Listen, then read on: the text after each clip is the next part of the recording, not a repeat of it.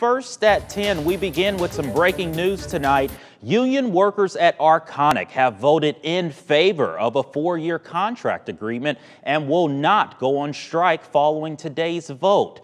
The results coming in within the last hour and a half. According to the local union president, 60% of United Steelworkers across 4 states voted to approve the agreement. And joining us now with continuing coverage is News 8's Shelby Kluver. And Shelby, this vote was closer than what many union leaders made it sound online.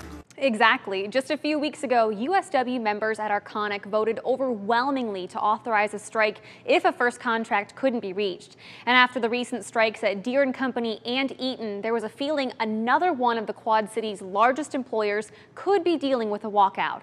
However, just enough workers today voted to accept these terms.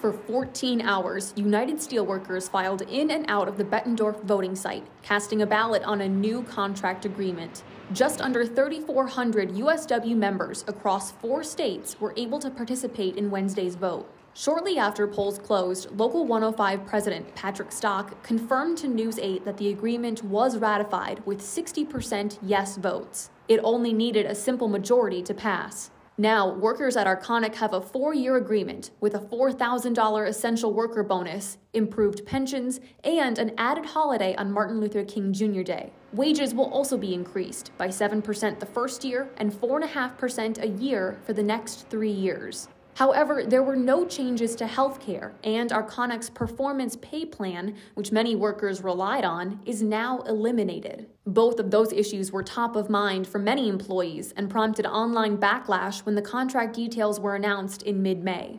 So far, USW leaders are not disclosing how many members turned out for the vote or how each of Arconic's 4 USW locations voted. Davenport Works in Riverdale is by far the largest, containing more than half of all Arconic USW members. But one thing we do know, things are locked in at Arconic for the next 4 years.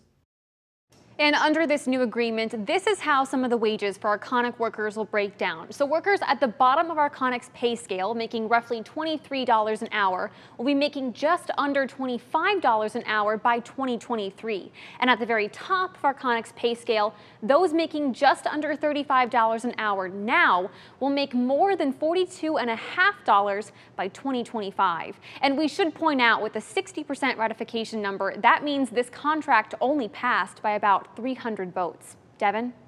All right, Shelby, you've been on top of it. Thank you for that coverage. And in response to tonight's results, Arconic tells us we are pleased that our USW represented employees at Arconic's master contract locations ratified the agreement tonight. It goes on to say the new collective bargaining agreement covers about 3,400 employees and runs through May 15th, 2026.